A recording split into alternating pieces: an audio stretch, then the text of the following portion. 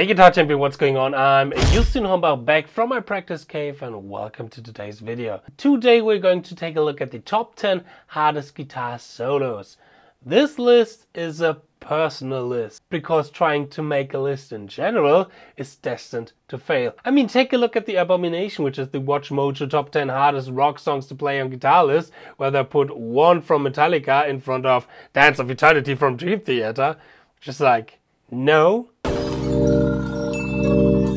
So this list is based on songs that I've covered and learned in my career so far. I will try to explain what is hard, especially on these 10 songs.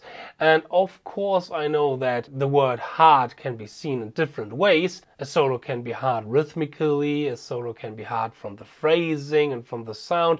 But here, I mean, this is a thread channel, so we are of course focusing on technical aspects and technical difficulties in certain songs and certain solos. So I would say, let's start with the list. I wonder what's inside that box. Could you please shut up? I want to know what's inside of it. It's the Zen of Speedpicking and the Zen of Sweeping now as a bundle.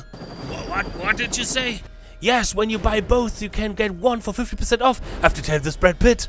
Well, these kind of advertisements are getting subtle and weirder every day. Anyways, if you want to improve on your speed picking, I highly recommend to check out the ZEN of Speedpicking, the online masterclass about speed picking that I have designed to solve speed, hand synchronization and precision problems and much more with fun etudes, fun licks and fun exercises. And get it now, because now you have the possibility to not only get the ZEN of Speedpicking but also the ZEN of Sweeping, my big masterclass about sweeping with more than 12 sweep etudes in one big bundle. Check the link in the description box and let's start with the list. The list is not in a particular order, so every solo from these 10 solos are all hard, yeah? And there's not one that is harder than the other. They're hard on difficult kind of aspects, but they're all definitely one of the hardest things that I have ever learned. And yeah. Alright, and for number 1, we have the legendary intro from Paul Gilbert's Intense Rock number 1.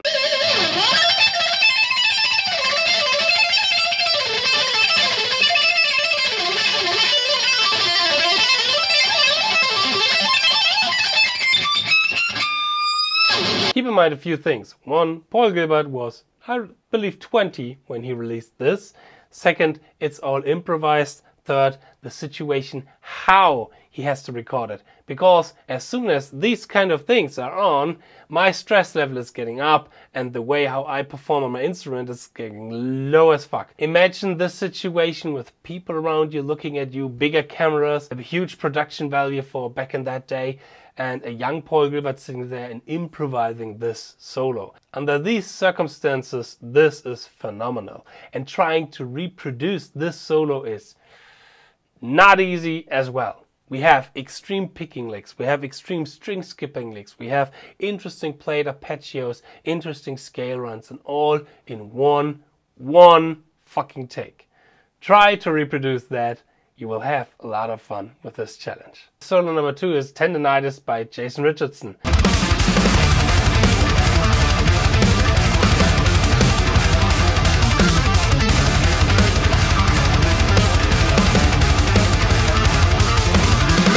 Actually, this song gave me real tendonitis. I mean, tendonitis, they aren't too bad when you know how to handle with these kind of situations, and I have tendonitis once per year or something like that.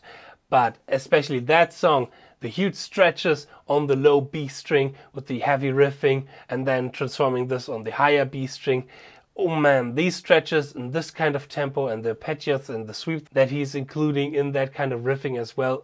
Oh hell, that gave me not an easy time. On number 3, we have the legendary 5 solo by Guthrie Govan from Jam Track Central.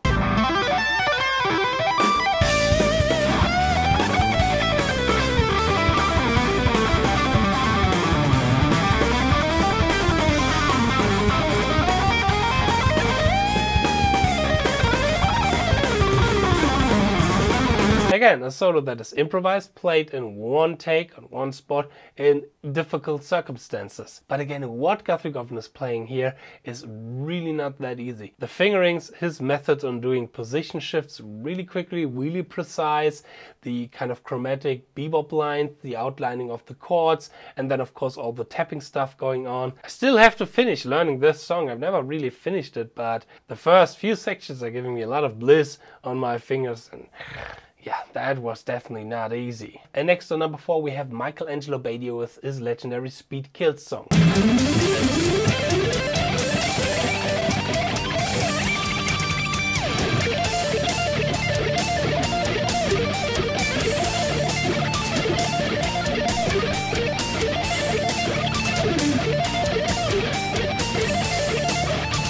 Here in this song we have one of the most precise picking, most precise 3-string sweeping, we have one of the most interesting tapping sections in the end, and some of the really cool neoclassical lines included in this kind of 80s rock vibe with, yeah, I know the sound is a lot of delay and a lot of reverb, but what Michelangelo Badio is playing here is top-notch precision. Highly recommend to check this one out. It is one of the more possible kind of songs, especially the beginning. I would say 2/3 of that song is really doable and it's worth to check out. I also recommend for intermediate players, especially the 3-string sweep section as well. If you are getting more and more into sweeping, check out this section, definitely.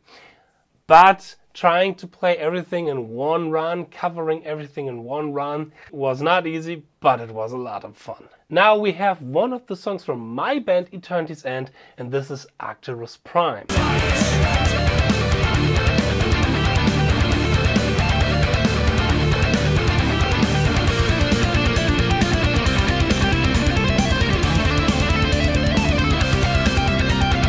And even my bandmate who wrote that song, the legendary Christian Münzner, he once told me this is definitely one of the hardest songs that he has ever written. We start with one of the most difficult picking intros that I've ever learned. Then comes some really heavy riffing with some extreme string skipping and some extreme position shifts in it. We have really fast sweep arpeggios where we're going from 3 strings to 5 strings to the reverse sweeping on 3 strings and whatnot. We have neoclassical arpeggio sections where you need a lot of control for your right hand, tapping and much more going on. We have 5 instrumental sections in that song, and I believe 5 guitar solos, 4 or 5 guitar solos. In the guitar solo I said to myself, oh god, that song is so hard and so technical difficult, fuck it, I'm going to play blues in my solo and try to design my solo a little bit easier because that song is stressful enough.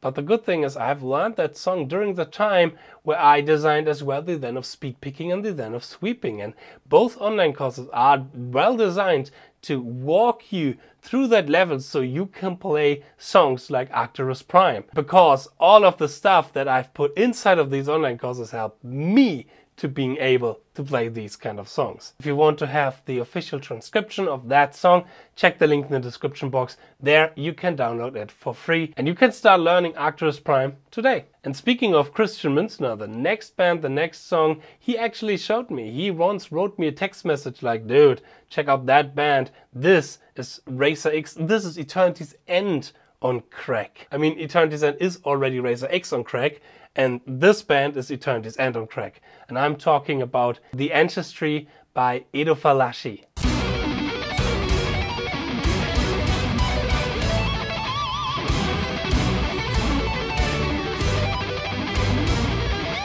Edo Falaschi used to be the vocalist for Angra, and then he started his solo career, and especially in his first record, Veracruz, there the 2 guitar players, Diogo Mafra and especially Roberto Barros, they played the most insane shredding that I've ever heard. It's not only that this is fast as fuck, these lines are also extremely complicated, extremely new for the right and for the left hand. I checked out the Ancestry a little bit and I gave up extremely quickly because I realized, nope, this will take a few months to learn, to practice and to master. This will be a challenge when I have a little bit more free time on my hand, but currently with all of this kind of stuff going on, I have enough to practice for bands and for YouTube and for Instagram and whatnot. Right now, nope, I'm not going to learn this, but I highly recommend to check it out for you guys, because it's not only a cool song and one of the best records from, I believe, 2021, especially the song Land Ahoy is so beautiful, such a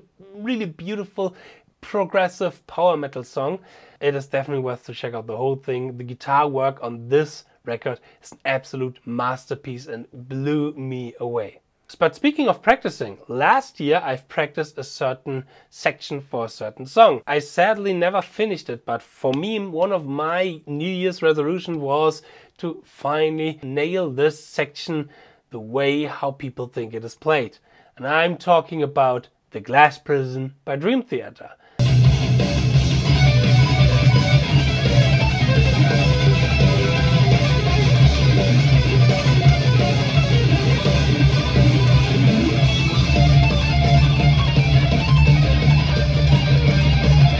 There was this big mystery about this section, that if it's sweeped or if it's picked. No, it's sweeped. It is definitely sweeped, because when it comes to picking, this is the hardest thing that I've ever tried to pick in my whole fucking career. The alternate picking on these arpeggios are insane. There are just 3 videos out there from people who can really cover it with alternate picking. One is Martin Miller, but we have to say the Martin Miller version is not the original tempo. It's like 15 to 20 BPM slower. We have Andy Wood, but here I have to say, even though I'm a huge fan of Andy Wood, you cannot hear his guitar so good in the recording. You more hear the guitar from the original recording, like in my video as well. And a guy where I forgot the name, but I will write it down right here. I will do the research. He is a little bit more unknown, but it's definitely worth to check out his playing, because that was really incredible. The difficulty here is the tempo, and especially the switches between inside picking and outside picking. Going from speed picking to sweeping. And one of the hardest sweep sections that I've ever tried to learn is Ethereal Skies by Obscura.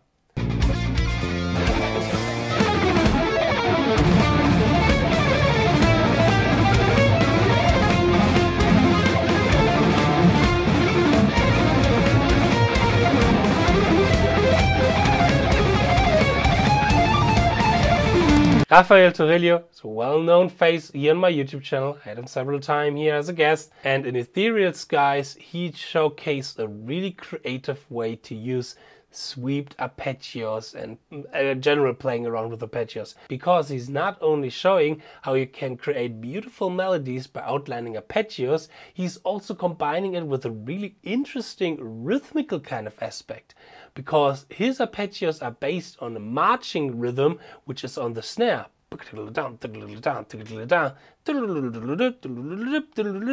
So we have a lot of breaks and a lot of pauses in between those arpeggios, and trying to nail this clean and precise together with that pauses and then the weird arpeggios that sometimes have been played in really unconventional way. On number 9 we have We'll Be Back by Megadeth.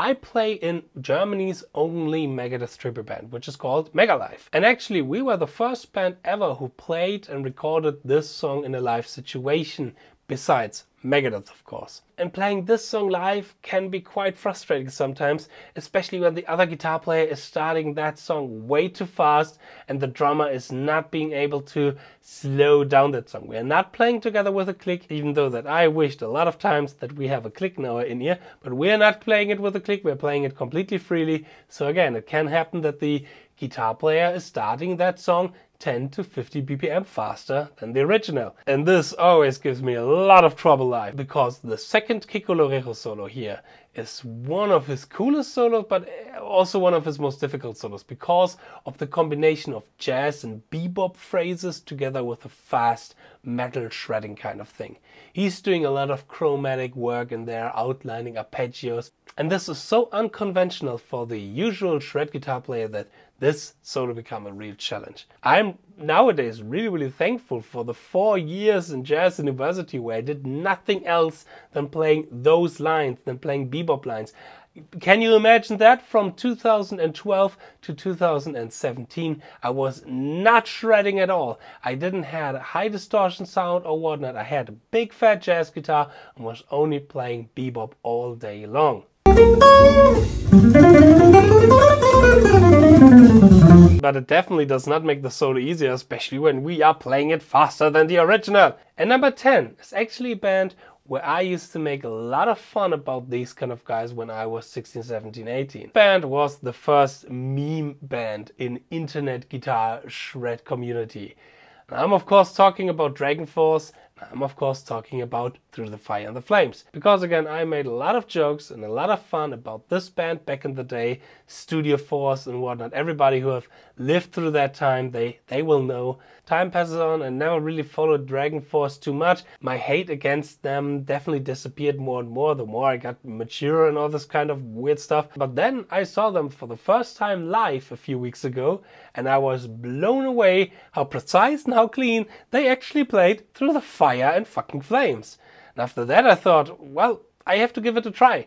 And now I'm learning it and I have to say, hell yeah! This is some really interesting shredding. The lines, especially for the left hand, are not easy and you have to have some really quick fingers. So this is a solo that is extremely helpful if you want to boost up the tempo in your left hand. But as well, the combination out of sweeping, the weird tapping, some of the unconventional pentatonic lines from Herman Lee, all this kind of stuff.